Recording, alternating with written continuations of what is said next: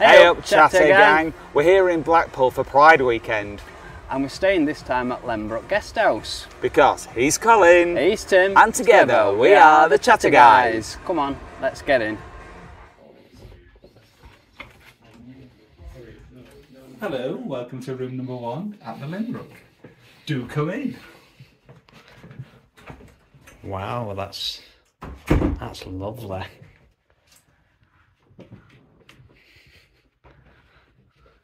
I think this is the nicest decorated room that we've been in Blackpool. It's absolutely lovely. We'll show you downstairs later, but it's equally nice down there. So you can see dressing table here for Colin. That's a nice big dressing table. Yeah, decent size mirror. You usually do like a full length mirror, don't you? I've got a decent one there. You've got two. Yeah. Nice table lamp. Look at that.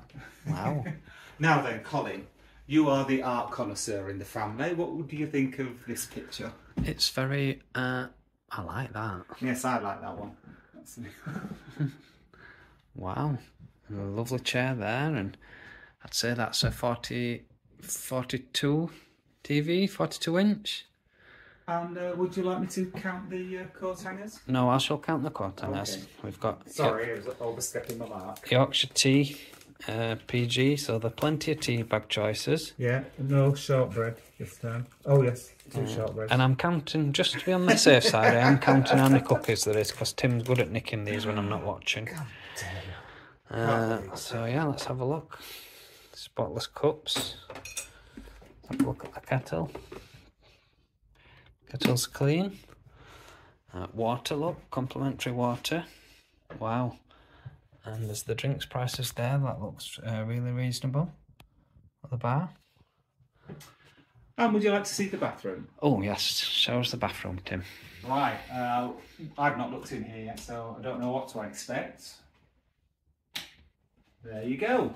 Very light. And that's very big. It is a decent size, isn't it? The toilet's very, the shower's very big for Blackpool as well. Let's see the shower. Oh, very impressive. It's very clean. Smells really, really fresh. It smells so fresh, it's unbelievable. Wow.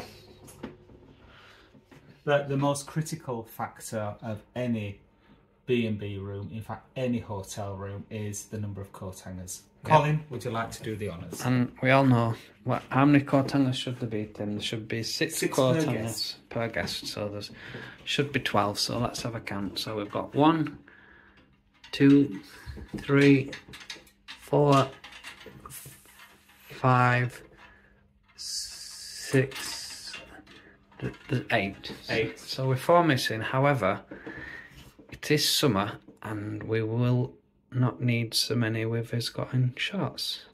No, we won't need so many. They are good quality coat hangers and they are those that you can take off as well, so yeah, we'll be fine with that. And we've also got somewhere to put our suitcases. A luggage holder. Wow. You don't always get them. No, you do not. There you go. So Tim, what's your first impressions? Oh, brilliant. Love it. Yeah, this looks like the best room that we've had in Blackpool ever. Wow, it looks really, really good. Really good. Now then, Colin, could you do the bed test? I will, quite happily. Oh. You better not be spreading out like that tonight, I tell you. To get back up, it's spot on.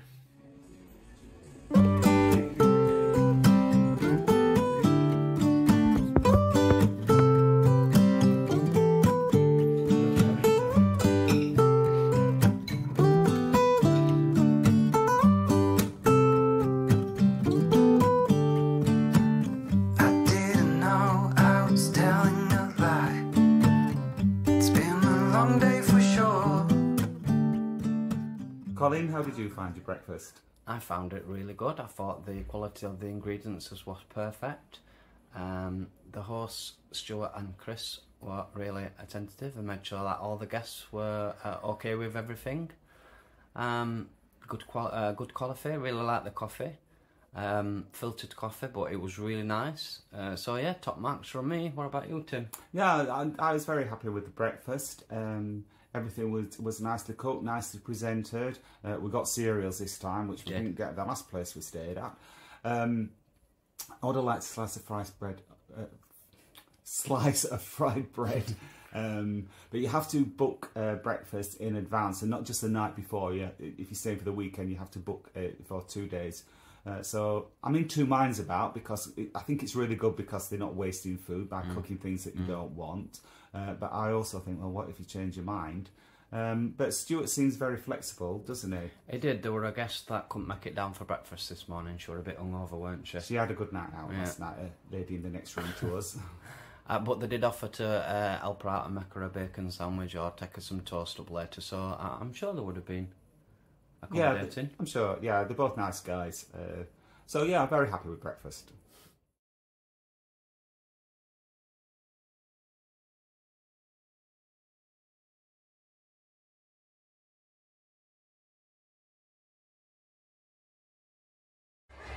And you also get the benefit of this little terrace, which is a proper sun trap.